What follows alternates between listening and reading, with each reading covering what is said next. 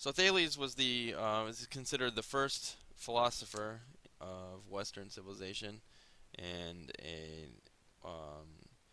likewise the first scientist. And he lived about 2,500 years ago. And there's a theorem named after him, although sometimes people ascribe this theorem to Pythagoras. But anyway, they all lived around the same time and did a lot of the same work. So Thales' theorem says if A, B, and C are points on a circle, and the line AC is a diameter of the circle, then triangle ABC is a right triangle. So if I have these 3 points on a triangle, and I'm looking at the line segments that would connect these 3 points,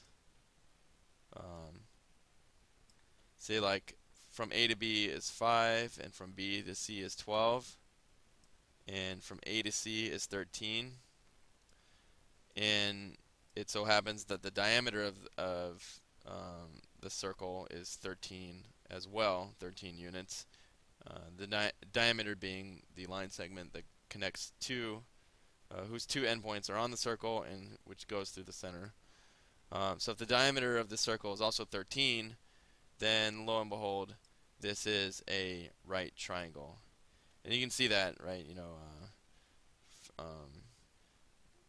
5, 12, and 13 is a Pythagorean triple. 5 squared plus 12 squared equals 13 squared. Anyway, so what could be the hypotenuse of a triangle has the same length as the diameter of a circle, then that triangle is necessarily a right triangle. Well, conversely, if a right triangle is inscribed within a circle, then its hypotenuse is the diameter of the circle, right?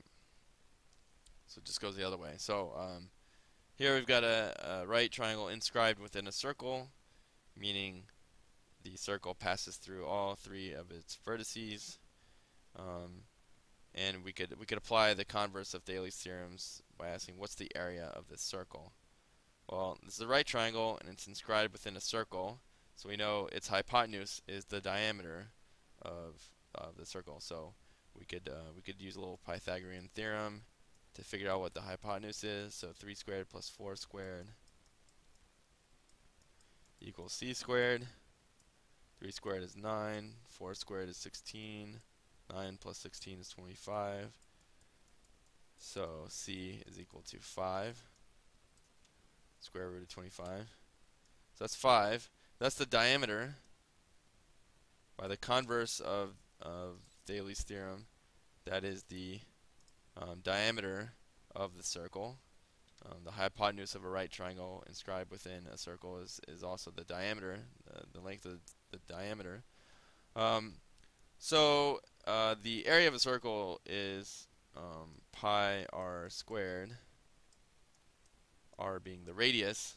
The radius is half the diameter, so the area would be pi times 2.5 squared, like that. So whatever that is, 2.5 squared times pi, about 20 units there.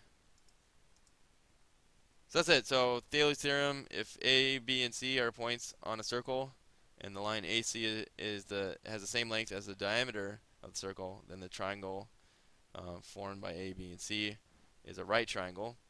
Conversely, if a right triangle is inscribed within a circle, then the length of its hypotenuse is the same as the length of the diameter of the circle.